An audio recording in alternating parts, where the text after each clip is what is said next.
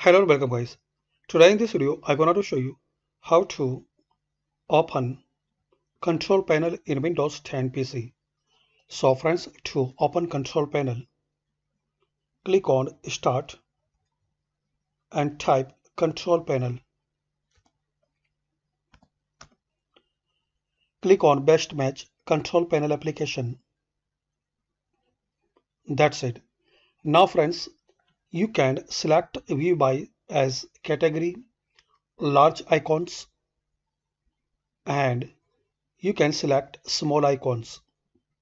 And another way to open control panel, press Windows key plus R. So run box will open. Just type control panel and click on OK. That's it. Thanks for watching this video. Please subscribe this channel for more update.